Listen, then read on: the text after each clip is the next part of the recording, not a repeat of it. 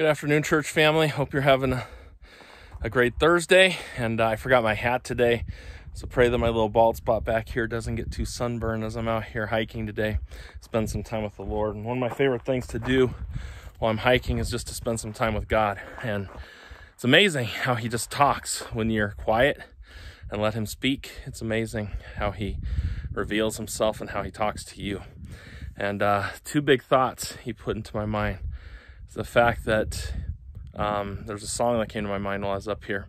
In his time, he makes all things beautiful in his time. And I just got to wait on God in his timing, and I just got to trust him with everything that goes on. And as I was walking and getting to this point in my hike today, a verse came to my mind. From the ends of the earth will I cry unto thee when my heart is overwhelmed.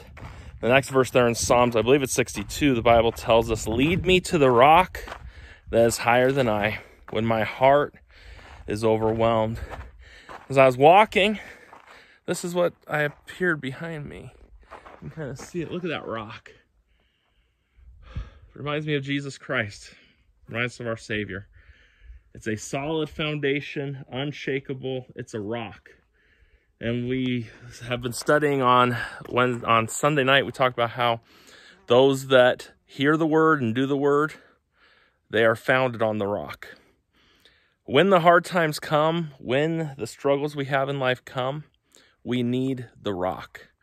And David in that psalm, he said, when my heart's overwhelmed, lead me to the rock. And maybe you're out there today.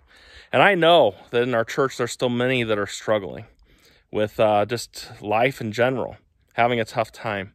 May I give you the advice that David gave in the midst of his trials? Lord, lead me to the rock that's higher than I when my heart's overwhelmed. And when you're overwhelmed, get yourself to the rock. We need the rock. Jesus is our rock. And thank God that he's our rock. And thank God that we can build our lives upon him and be safe and secure in all that we do. But just let that be a good reminder for you today. When you're overwhelmed, when you're having a tough time, hey, Lord, lead me to the rock that's higher than I. Hey, when you're founded on the rock, nothing's going to move you. You're going to stand still. And when we're down on the sand, when we're down below those things, there's a lot of things that can get to us and a lot of things that can mess us up. But get on the rock. Stay near the rock. And when your heart's overwhelmed, to stay close to the rock. And I know there are a lot of you struggling today. Let's live for God today.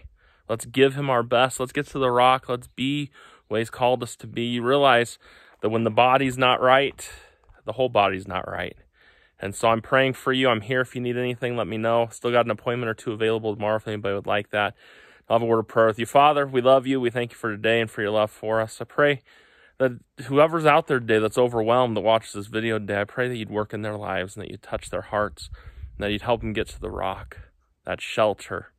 I'm so glad to know the rock doesn't move. The storms can come, the winds can blow, but the rock's going to stay firm. Thank you for being our rock. Thank you for being our stability in an unstable world. We love you and we praise you. In Jesus' name I pray. Amen. The rock, lead me to the rock that is higher than I. Let me encourage you, this Sunday is going to be a great Sunday as we study we start our study on the attributes of God. We're going to look at God's holiness in Isaiah chapter number 6. Something happened in Isaiah's life, and Isaiah lost the king of Israel. He loved that king, and he got to see the king high and lifted up, holy, set apart.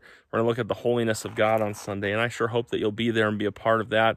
And then also Saturday evening, we're having our movie, I Still Believe, at 7 p.m. If you're coming, I need to know that, so send me a text so I can know that. Hope you have a great day. I love you. If there's anything you need, let me know, and we will see you later.